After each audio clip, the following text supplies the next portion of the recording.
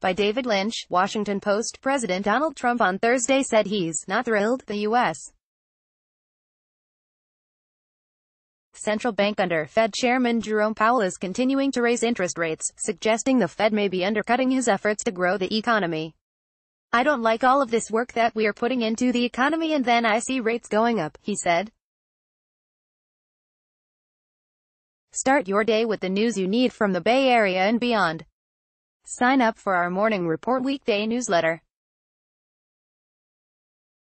Presidents have long declined to comment on the Fed's actions, out of respect for the independence of the institution, and to avoid any hint of political influence over the nation's monetary supply.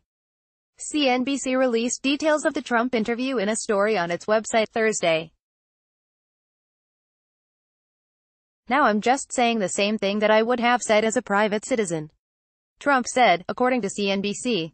"So somebody would say, oh, maybe you shouldn't say that as president. I couldn't care less what they say, because my views haven't changed." Trump nominated Powell as Fed chairman last year to replace Janet Yellen. Powell was a governor on the Fed and has largely followed the path the Fed has been on for years, slowly raising interest rates as the economy strengthens, unemployment declines and inflation stirs. The Fed slashed short-term rates to near zero in the wake of the 2008 financial crisis. In June, the nation's central bank raised rates for the seventh time since December 2015, in a move designed to slowly cool the economy. For years presidents have avoided commenting on the Fed, which markets broadly trust to act in service of its dual objective, maintaining maximum inflation and stable prices, rather than a political aim.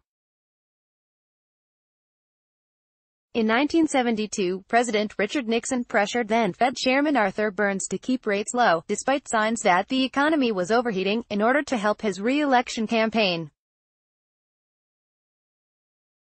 Nixon won a second term in November 1972, but by the following year, consumer prices were increasing at an annual rate of nearly 10%. Trump's desire to keep rates low is a major change in GOP thinking on the Fed. Republicans have for years criticized the Fed for keeping interest rates too low, which they said would lead to runaway inflation. Despite nearly a decade of unusually low interest rates, and other extraordinary Fed action, inflation has remained tame.